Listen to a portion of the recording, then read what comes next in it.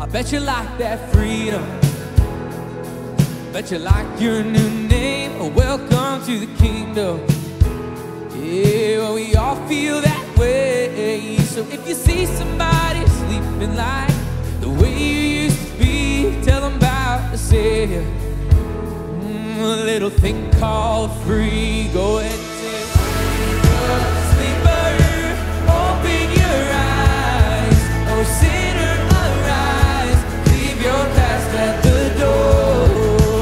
Wake up, sleeper, come to the light. 'Cause Christ is alive.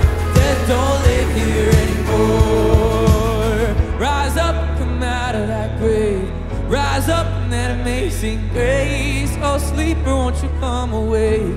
Come awake, sing it with me. Rise up, come out of that grave. Rise up in that amazing grace. Oh, sleeper, won't you come awake? Come awake. Welcome to the chapel. My name is Madeline Lazinski, and I serve as the Director of Pastoral Care here at the Florida United Methodist Children's Home. Our mission is to empower children and families to experience the love of Christ through holistic care. I think that's what makes us unique, that holistic care. We offer children care through body and mind, but also in spirit. We view spirituality and faith as a meaningful way for people to cope, to build resilience, and to instill hope for the future. And so when a child comes into our care, I meet with them one-on-one to learn a little bit about their faith background. Have they ever been to a place of worship before? Do they believe in a higher power? Do they call that higher power God? And based on our conversation, we put things in place to help them grow spiritually while they are with us. Some of our kids come from a Christian background. In fact, most of them do, have had some sort of experience with the Christian church. Some of our kids come to us with no religious background whatsoever, and a few come from different faith backgrounds. Our goal is to meet each child exactly where they are and to help them to grow in a way that's meaningful for them. Because majority of our kids come to us from a Christian background, the majority of our programming is Christian in nature. And while we provide spiritual care and we understand the real benefits of spirituality, we also have to be mindful of the fact that some of our kids have experienced spiritual trauma. Spiritual abuse is a thing that is real, and not all of us are aware of it. But some of our kids have experienced religion as a punishment or consequence. Some of our kids have experienced abuse at the hands of someone who is a person of faith. And some of our kids have come to have a distorted understanding of who God is and how they can understand themselves as being loved by God. And so we keep all of that in mind as we provide spiritual care for our kids while they're here with us. Our programming comes from the perspective that we are a temporary home. And so all of our kids have the opportunity to grow while they're here, and we see ourselves as planters of seeds. That what we do now has the opportunity to grow into something big in the future. And so our church here at the Children's Home is called Spark. It's a name that our kids came up with in 2016, and Spark stands for Spiritually Powerful and Righteous Kids.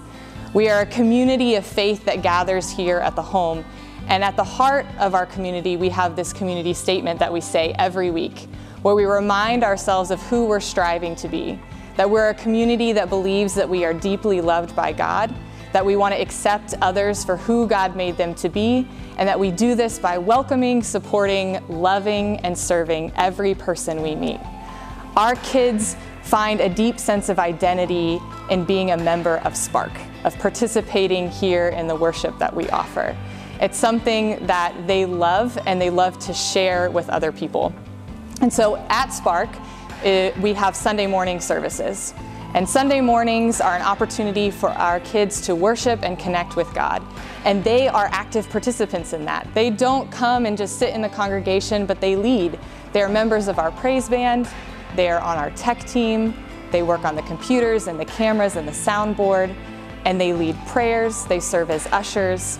And so for them, it's a real way to connect not only emotionally, but physically to this place and this space and this community. So every Sunday we come together and we worship God here, and it's a wonderful opportunity for the kids to build that relationship with God and to build their relationships with one another. Another key activity that we have here in the chapel is our youth group that happens on Wednesday nights. Our youth group includes a lot of the things that you probably see in the youth group at your local church.